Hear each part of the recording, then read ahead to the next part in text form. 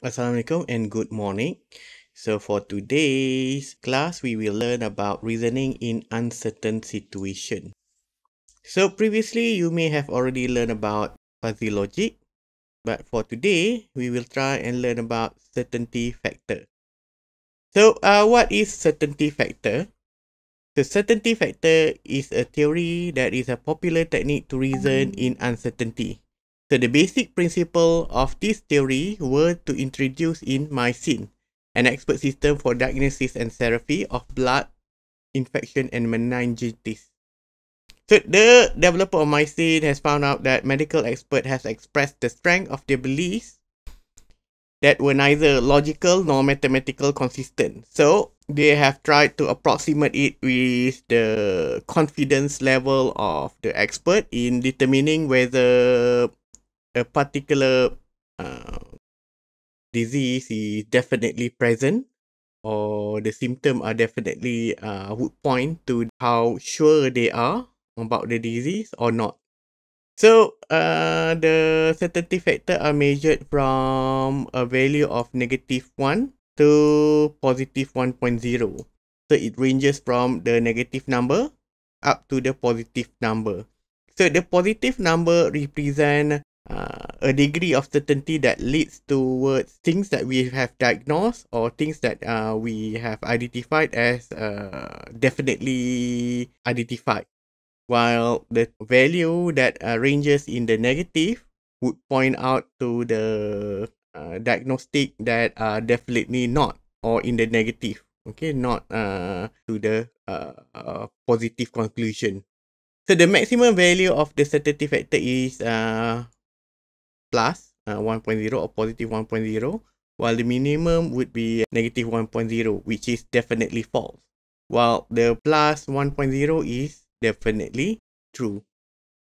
So here are the formula of measure of belief. So I don't think that you need to read this any further depth, but I believe that if I show you the example, you might be able to answer it in the final examination. So let's say that you have this rule. The rule that say that the sky is clear, then the forecast is sunny. So the certainty factor for this whole rule is 0.8. You have a 0.8. Okay. However, you can see that the certainty factor for the sky is clear is 0.5. So to calculate for the whole certainty, if the antecedent have been matched up with the sky is clear, is that you need to multiply 0.5 with 0.8. So therefore, you have the certainty factor for the forecast is sunny would be 0.5 times 0.8. So you will get 0.4. So when you found out 0.4 is the result, right? If you found out that 0.4 is the result, you have to refer to this table. So this table say that 0.4 would be maybe. So you can say that it may be sunny. Okay, the forecast would be maybe sunny. Okay, the forecast would be maybe sunny because of the certainty is only 0.4. So 0.4 means maybe. Next, we will look into the certainty factor of multiple antecedent. So you may have a certainty factor that have n. So when you have an n, you need to find the minimum, okay, the lowest of the value. So let's say that you are being given that the certainty factor for this rule would be 0.8, and then the certainty factor for the sky is clear is 0.9, and then temperature is hot is 0.8, and then the forecast is sunny is 0.7. Then find the certainty factor for action is wear sunglasses. So you have to find the minimum value. So when you find out about n, bila kita kena guna n, when you need to find about n, the sensitivity factor using n, then you need to find the minimum value. So the minimum value between 0.9, 0.8 and 0.7 would be 0.7. So minimum of 0.9, 8 and 7 is 0.7. You times it with 0.8. So where you get where do you get the 0.8 is from here. Okay, up here. So 0.7 times 0.8 would be 0.56. So therefore, the answer would be, it is probably, okay, probably a good idea to wear sunglasses. So action is wear sunglasses. That is, you have to add in the modifier. Probably, it is a good idea to wear sunglasses. Probably, where does it came from?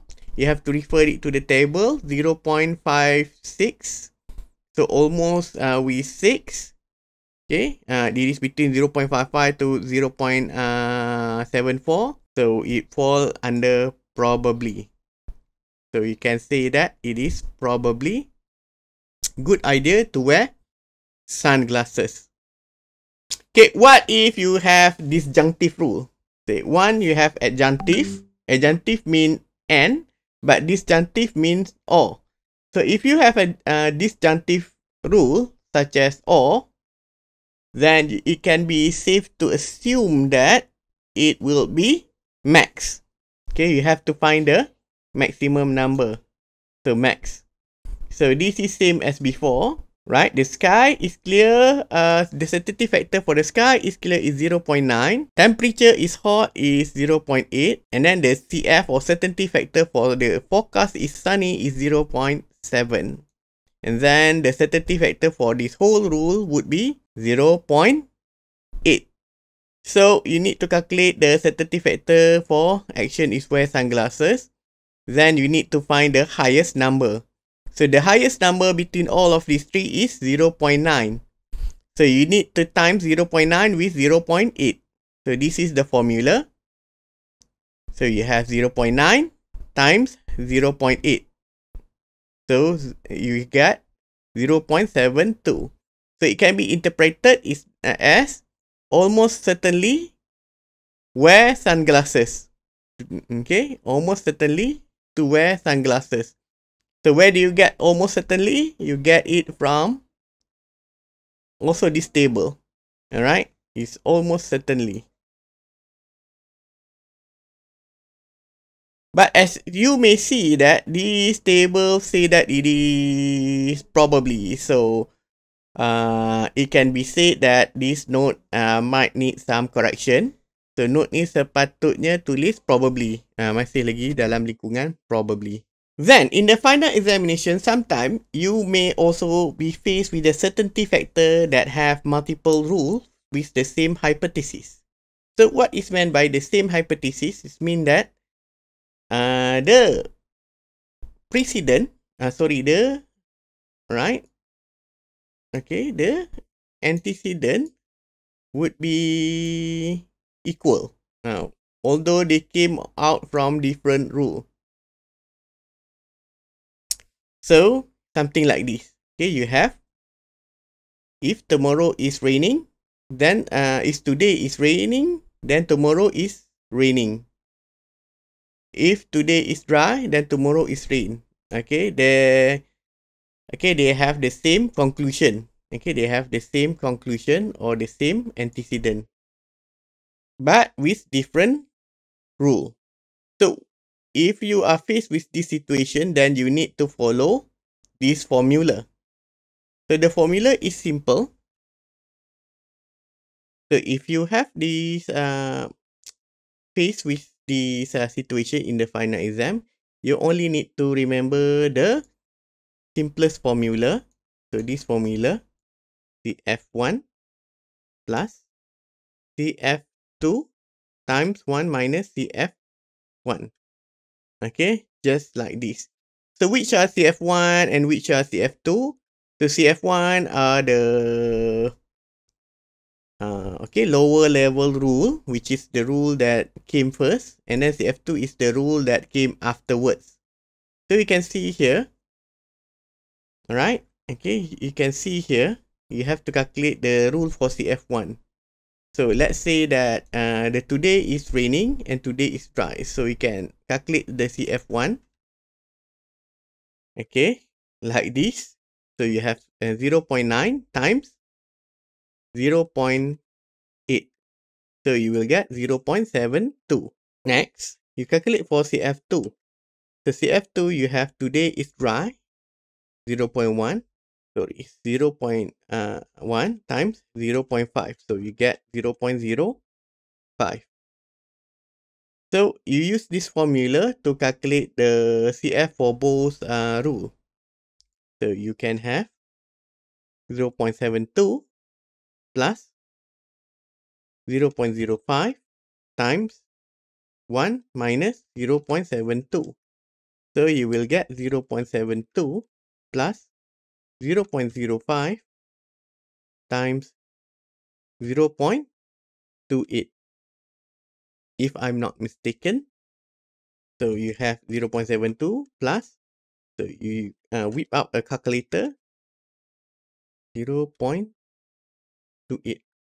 So 0.0114. So the answer would be 0.744. So this is the final answer. Okay, final CF. So you can get it from here, right? Okay, final CF. That is 0.734. Okay, just like this. Sorry, 734. Okay, just like this. So it can be interpreted that tomorrow probably will rain. Okay, this is another example for one positive and one negative CF. Also, although these have never been asked in the final examination. Okay, the formula would be CF1 plus CF2 divided by 1 minimum value of either CF1 or CF2. Okay, this is if you have a answer that leads to one negative and one positive CF. Okay, let's see like this. Okay, let's see something like this. So let's see that you calculate for CF1, you get a positive value, but another CF, when you calculate it with a negative, you get it a negative value. So when this happens, you have to use this formula. So with CF1 plus CF2, 1 minus minimum of CF1 and CF2 divided by. So you will get this, and then this will become subtract, and then you get 0.67, and then divide by 1 minus 0.05. So you divide here, so you will get 0.705. Okay, this is in case if you get the CF, you mix it between positive and negative. Okay, next is the situation where you will get both negative CF. Okay, here, case 3, which is both negative CF. So if that's the case, you may have to use this formula, which is very similar to the both positive CF. So the both positive CF, you have to use 1 minus CF1. But if in case of the both negative CF, you have to use 1 plus CF1. Okay, otherwise it is all the same. Okay, if you have to handle both negative and both negative, you have to use it all the same. Alright, I think that's all for our class for today. So I trust you that you have already learned about fuzzy logic. So we'll be seeing you on the next class, where I will be showing you how to answer the exercise question and how to answer the final examination question on videos. Be seeing you on the next class.